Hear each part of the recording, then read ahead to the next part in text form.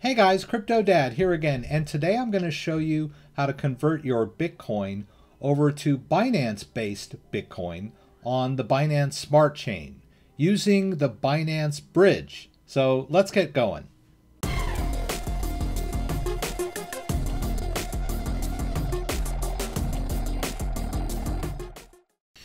Alright, so I'm here on the Binance Bridge webpage. I'll put a link to this down in the description.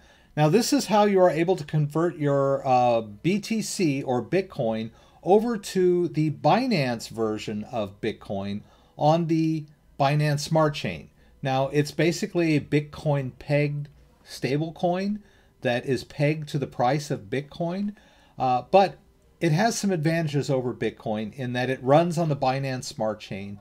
It's faster and cheaper to trade Binance-based Bitcoin than it is on the Bitcoin blockchain. All right, now this is the CoinGecko page for Bitcoin pegged Binance coin, or BTCB. It's going to give you a lot of information about it, and then that'll lead you over to the Binance blog where they explain exactly what this token is, it's all about, and its benefits. Right? So this process is actually very simple if you have access to the Binance centralized exchange. A lot of people don't. A lot of people in the US are blocked from this. But if you are able to access Binance, then you simply deposit some BTC in your account. Right? Once you have some Bitcoin in your Binance centralized exchange account, you can do a withdrawal. And they give you several options for withdrawing to the different networks, right? If you wanted to withdraw to the regular Binance chain, you'd simply put in a Binance address here.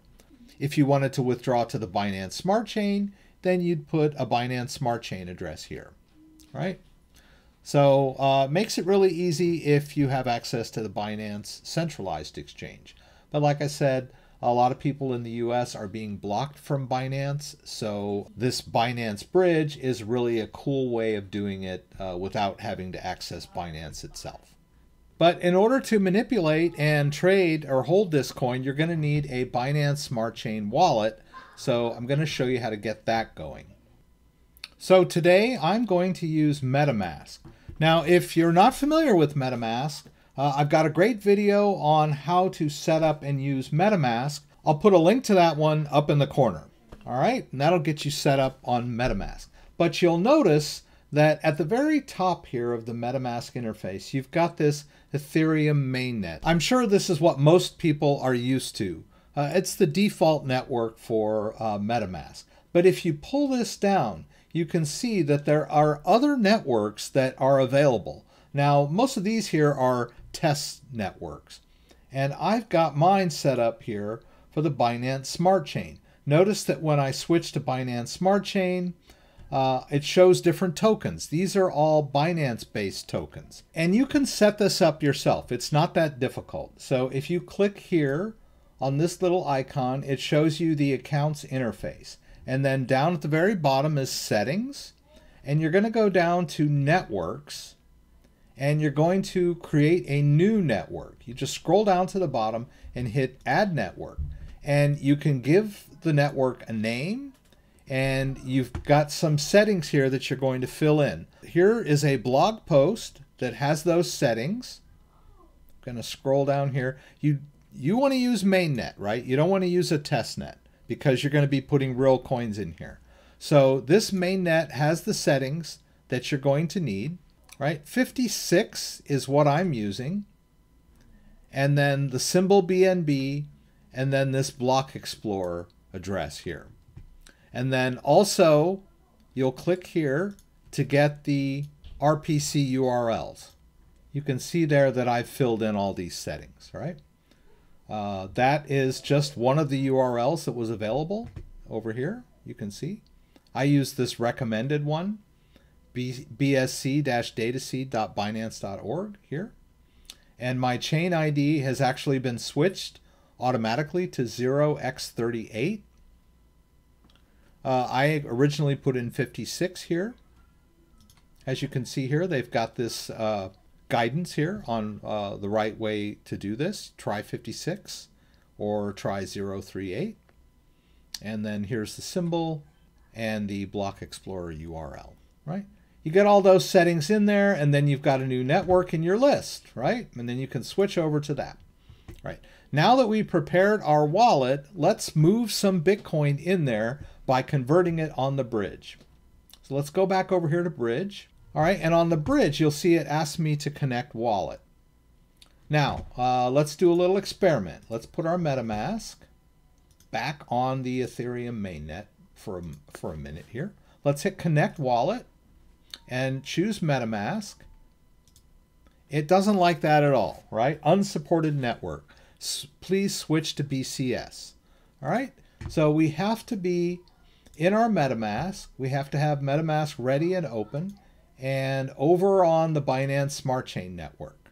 All right, once we've got that, we can do connect wallet, choose MetaMask, hit connect wallet again, and now you can see up here in the corner we've got the right address, and here too in the destination. All right, now this can be used for other tokens as well. US Tether is one of them, but I'm just going to focus on Bitcoin. So I'm going to hit here and switch it over to Bitcoin. You can see there's quite a few coins that we can convert over to the Binance chain. So we'll choose Bitcoin. All right, and then I'm going to put in an amount. I'm going to use 0.01. All right, that's the amount of Bitcoin I would like to convert over to the Binance Bitcoin. All right, so we got everything set up. We'll hit next. All right, we'll confirm all these settings. We've got it connected to our wallet. Everything's good. We'll hit confirm again. All right, now it wants me to send my Bitcoin to this address. It's kind of like CoinSwitch Pro if you've ever used it before. So I'm going to copy this address into my clipboard, and then I'm going to send some Bitcoin to this address. So in my case, I'm going to use my Ledger Live. You can use any wallet you want. I mean, you basically just need to send it to a Bitcoin address. All right, so I'm just going to do a send, and then I'm going to paste in that Bitcoin address. That's the Bitcoin address I got from Binance Bridge, right? That's this address right here. All right, I'm going to paste that into the interface. I'll hit continue, and then I'm going to put in that amount that I promised I was going to send, right? 0.01. Right, it's about $158 worth of Bitcoin. We'll hit continue. All right, and we're going to want to be in the Bitcoin app on our device, but you can just hit continue here. And it will ask you to open the Bitcoin app automatically, right? So it's giving you the option to open the Bitcoin app. All you have to do is hit both buttons, and you can enter the Bitcoin app. You could have already been in the Bitcoin app before you did that step. Either way works fine. All right, now it's going to ask you to review this action. We're going to review this. That's the amount of Bitcoin we're sending. That is the address we're sending to. And then we just click accept. This is the part where we sign the transaction because the private keys are held on our device. Hit both buttons there. Now I also need to confirm the Bitcoin fees on the Bitcoin network. They're pretty small, right? But it's a separate transaction. I'll hit both buttons there, and off the Bitcoin goes. Now you could send this Bitcoin directly from your cryptocurrency exchange account if you wanted to. Just do a withdraw to the Binance Bridge address. I prefer to send, when I'm doing conversions like this, I feel more comfortable sending it from my own wallet, but you could just as easily withdraw it from Coinbase to that Binance Bridge address, or withdraw it from Binance US or Kraken or any number of cryptocurrency exchanges. You could do it that way as well. So we'll just wait for this to see the Bitcoin transaction that we've just sent. And you can also see there that there's a QR code there that you can use to scan for this Bitcoin deposit if you've got a phone-based app or phone-based wallet that you want to send the Bitcoin from. Okay, and there we can see now that the Binance Bridge has received the Bitcoin transaction and is now processing it on the blockchain. So be patient. This will take a little bit. You'll notice down there at the bottom that it says pending. So it's going to have to go through the confirmations until it actually shows up in your wallet. Okay, and now you can see there that it's been fully confirmed, and that I've received that converted Bitcoin. All right, so we can close this out. Now we want to double check our wallet and make sure that this Bitcoin is in there, right? This Binance type Bitcoin. So we can go over here and we're going to scroll down, and we may not see the Bitcoin in here. It's not going to automatically appear. Oh, there it is. BTCB, right? Now, if you don't see it, it might not appear. I've tried to add this token,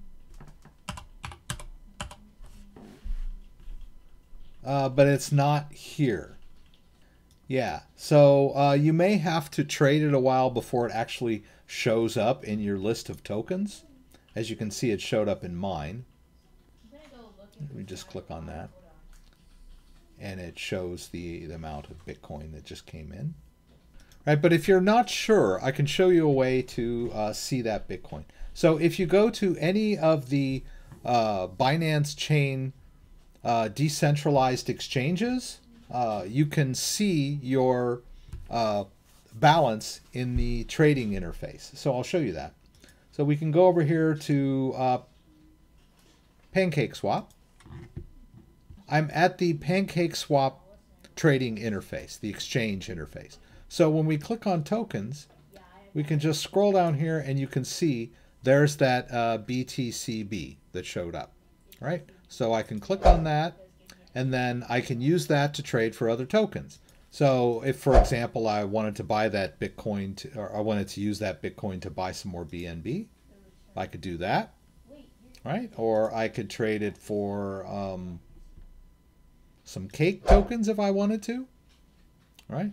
So now that that Bitcoin has been converted to BTCB, I can use it for trading on any of the Binance Smart Chain exchanges, right? You can also use it on the Binance DEX, just slightly more complicated. So in the case of the Binance DEX, if you wanted to use the Binance DEX, you would need to use a different wallet, right? Right, so when you connected wallet, you would use the Binance DEX extension for that, right? But that's a subject for another video. So if you have any questions about anything I did, please throw them up in the comments and I'll do my best to get them answered. If you like this video, give me a thumbs up. If you'd like to subscribe to my channel, I would appreciate it. When you subscribe, there's a little bell that you can click that will allow you to be alerted whenever I post new content. Once again, thanks for joining me and hope to see you again soon.